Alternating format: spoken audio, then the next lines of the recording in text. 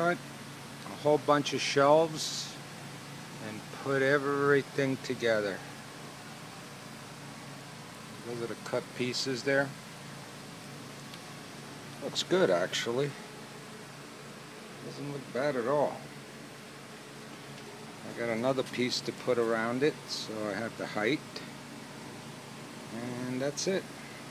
A whole bunch of spare rods I could do little projects with. And I'm using a Chicago electric welder.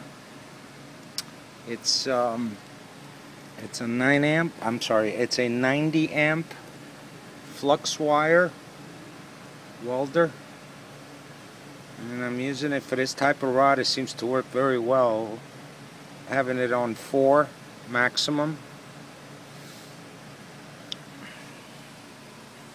It's a nice welder, very nice welder. And it makes nice little spot welds. This is only spot welded. It hasn't been ground down or finished welding yet, but it makes pretty good welds, actually, considering.